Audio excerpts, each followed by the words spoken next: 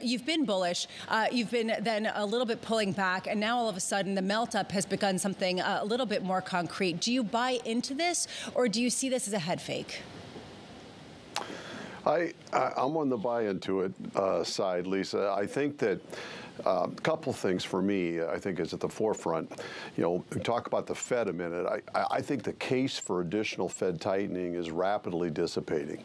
I mean, we've brought real GDP growth down to a crawl overall. I think there's still downside momentum on growth as we go through the balance of this year. The past tightening policies of money growth slowing, fiscal growth slowing, dollar rising, yields rising is likely to keep real growth sluggish. On top of that, the inflation evidence just continues to get more and more pronounced.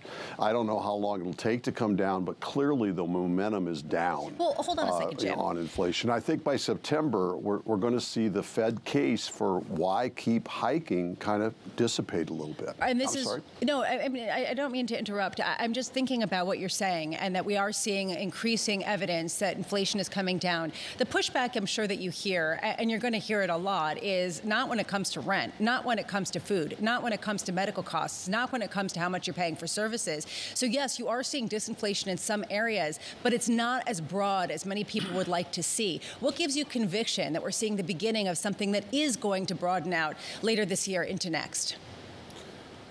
Well, I think that having real economic growth, 0 to 2% is a big part of it. Having the past economic policies, they have lags, and they're going to continue to be a negative downward force. The reason inflation peaked in the March, April, May period was because a year earlier, fiscal growth peaked, monetary growth peaked, dollars started to rise, yields started to go up. That is about a one-year lag policy has on the economy and inflation, and that lag is going to continue to be negative going forward. Also, you can always pick parts of the inflation center that are still hot, but there's a lot of parts that aren't. And, the inflationary thrust of commodities, which was driving this at the leading edge, is now a deflationary thrust overall. The core rates of CPI, PPI, PCE have now all decelerated year on year in the last 3 to 4 months. Annual wage inflation was 6.5% on a 6-month basis at the end of the year. It's now 4.7% or 4.3% on one of those. I can't remember, but it's a big deceleration year to date. So I think the debate on inflation has peaked. I think that's over, and now it's a debate on how fast it comes down. Right. And I'm just saying, by September meeting, we're going to get more claim numbers that probably will show a little more weakness, and I think the case is going to start to go away. But beyond that, this is really why I'm more bullish. I don't really care what the Fed's going to do, because the Fed isn't driving this ship. If I look at what's happening, we're already into a brand new easing cycle right now. Bond yields from 2 years to 30 years have already started to ease. The dollar's rolled over. It's already started to ease. Junk spreads have gone from over 6 to under 5. They've started to ease. Real money growth's at minus 3.2%. It can't go much lower. I think it's going to start to improve because inflation comes down, and fiscal growth has already started to go back to easing. So do you want to miss an easing cycle?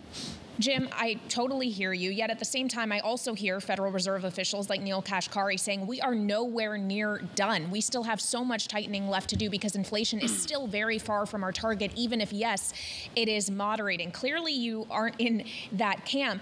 But as you talk about all of these things that are changing, financial conditions that are easing, and the Fed not being in control, does that not mean they are going to be even more aggressive to get that control back?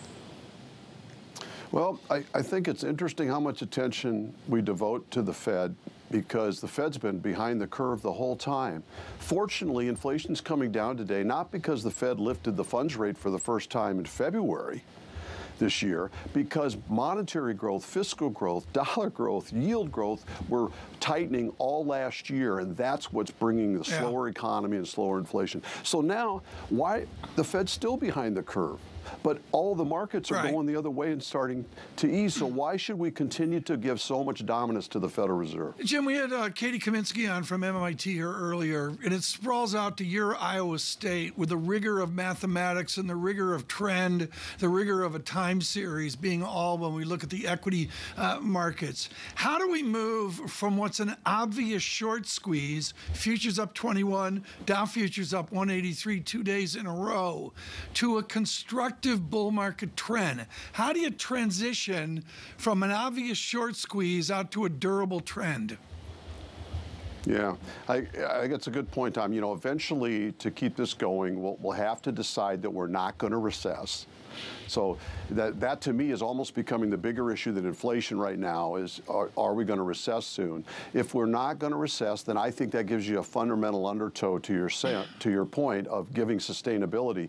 In the short term, though, we're dealing with a lot of bears in the sidelines, a lot of sellers that have come out, and we're dealing with some technical levels that are right there in front of us right now. The 4,200 level, the 4,222, and if you break through some of those, then you're going to see Right. a lot of the technicians that have been bearish change tune, and that could bring Right. some buying in that could sustain this for a while. So it's, if we fail it, you know, then we probably have some downside because it's probably ahead of itself. But if we break through that, then I think you could convert some bears and bring some sustainability for a period.